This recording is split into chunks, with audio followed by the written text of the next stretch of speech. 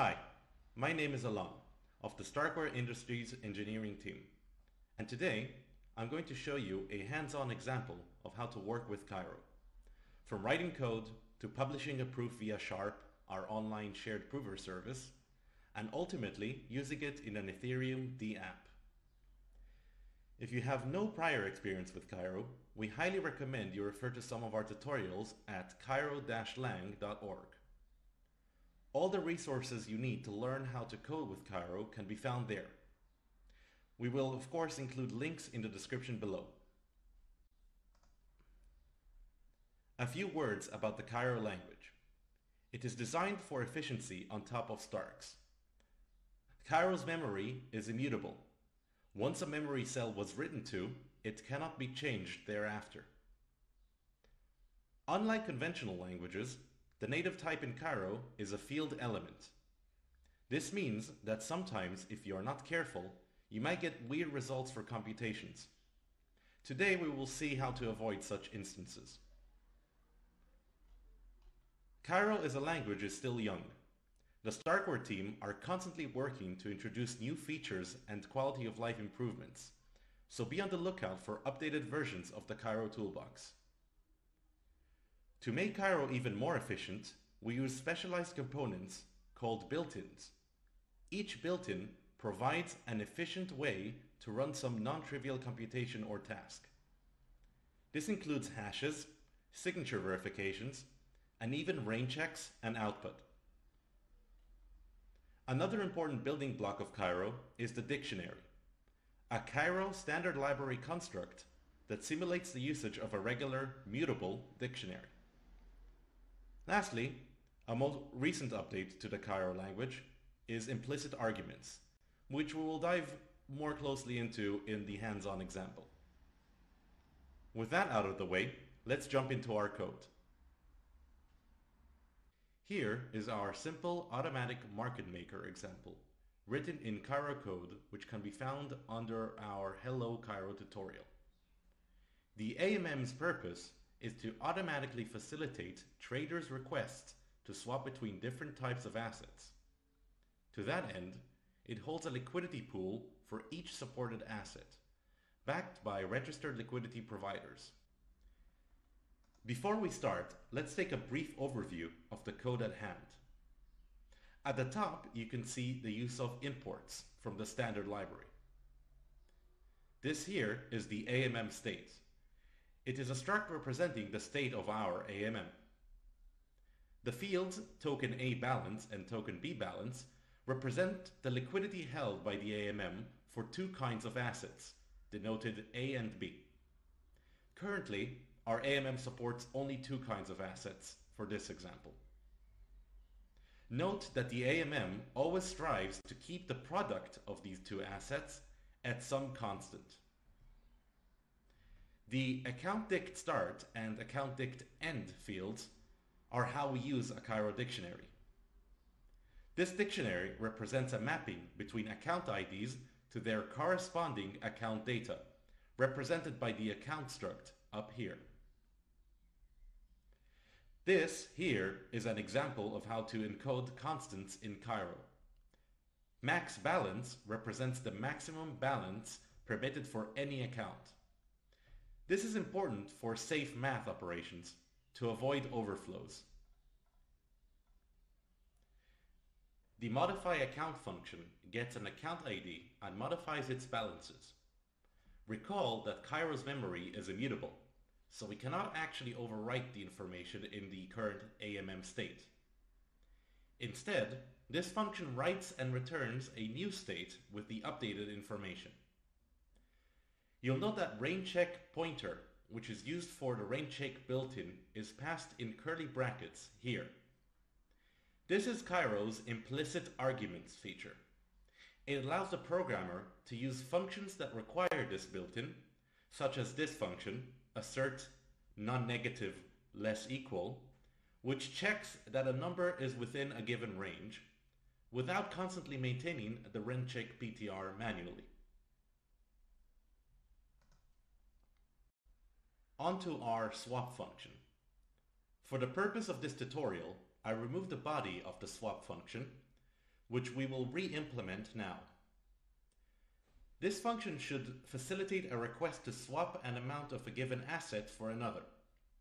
For this purpose, we need the rainCheck PTR, passed implicitly here, the previous state, from which to verify the transaction's validity, and the swap transaction itself, represented by an appropriate struct up here.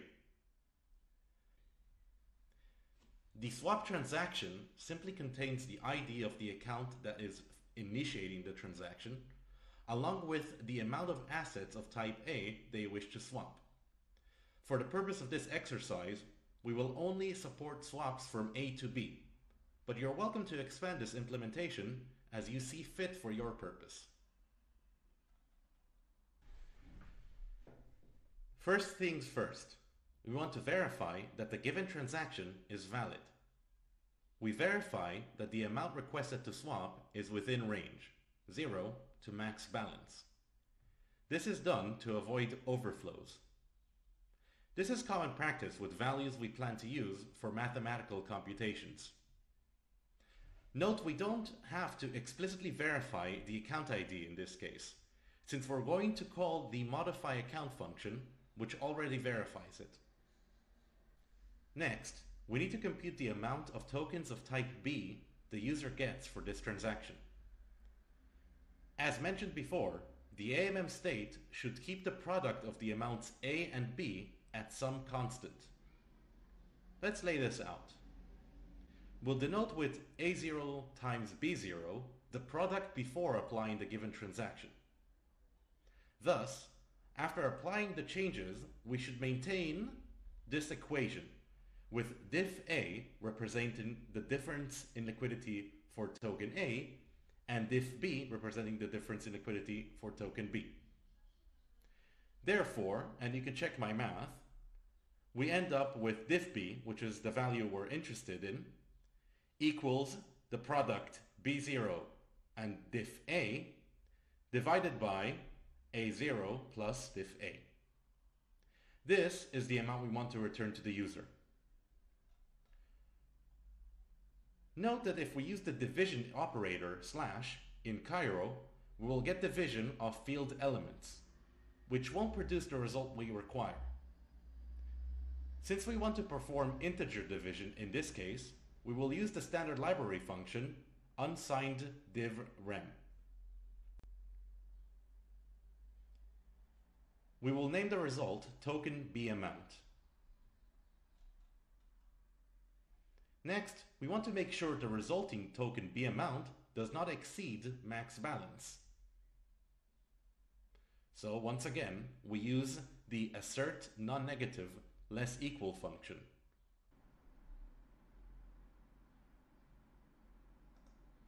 Now that we computed and validated the amount of token B the user should receive, we just need to apply the transaction. For this, we will invoke the modify account function. This function will further verify that the account ID is valid and will provide us with the user key and updated AMM state. As return values, we'll denote state and key.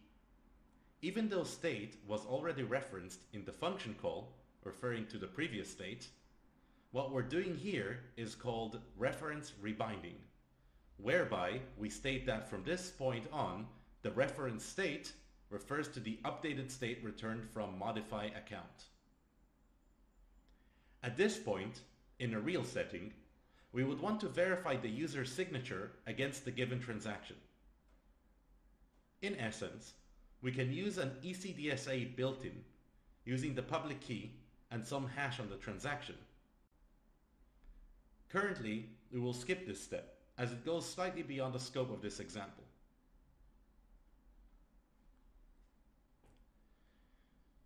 After modifying the user's account, we now want to update the AMM's liquidity accordingly, since we swapped a few token Bs for As. For this, we will declare a new state and start filling it out accordingly. For the new state, we'll simply copy the account dict start and account dict end values from state. Remember that, due to reference rebinding, state now refers to the updated state after applying the transaction to the accounts. As for balances, we add the amount of token A's deducted from the user's account and remove the previously computed amount of token B's given to the user in return. As usual, we check that the resulting balances are each within range, non-negative, and below max balance. Finally, we need to return the new state.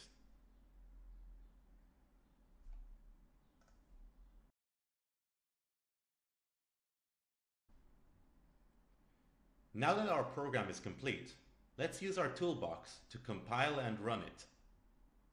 Using Cairo Compile, we compile the program, generating a compiled file called AMM-compiled.json.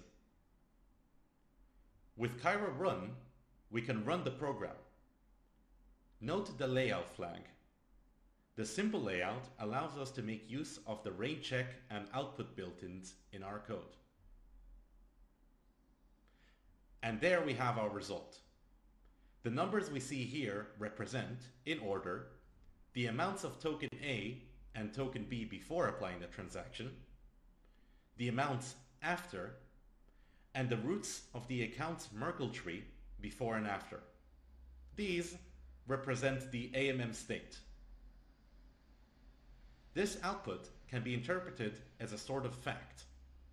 If the previous state was represented by these balances and this root, then the transition to this new state is valid.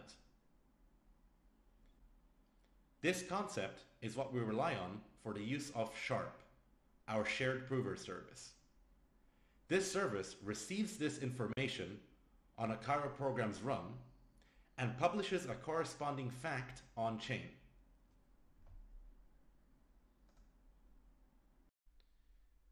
With Cairo-Sharp, we can use the Sharp service to submit a fact of our simple AMM program run on Ropsten, the Ethereum testnet.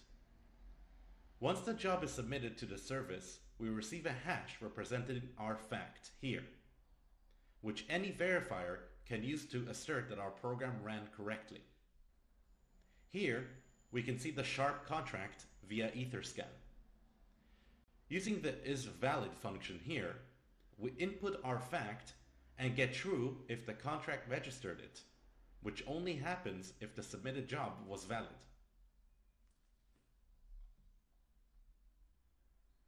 So how would we use this in an Ethereum Dapp?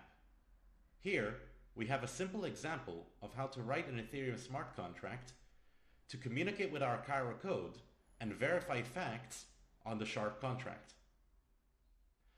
Our contract contains the state of the AMM, comprised of the account's root and the amounts for each supported token.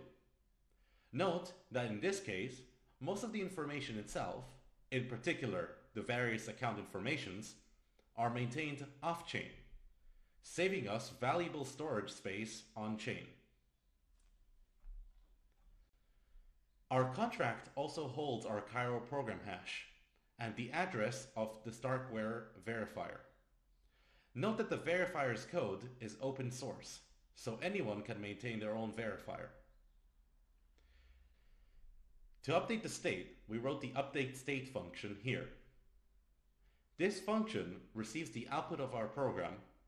I remind you, it is the output we saw here when we ran the program. This function will compute the output hash and the fact. With the fact in hand, we're able to query the verifier contract to make sure that the fact is valid.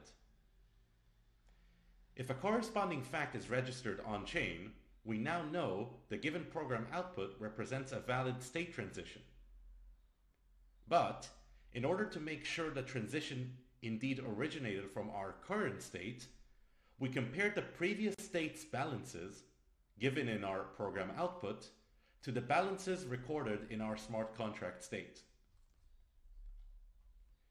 Assuming everything checked out, we can safely move to the new state, also given in the program output. It's just that simple. With that, we conclude this tutorial. For more information, tutorials, and tools, visit cairo-lang.org. On behalf of the Starcore team, we hope you found this helpful and enjoyable. All the best.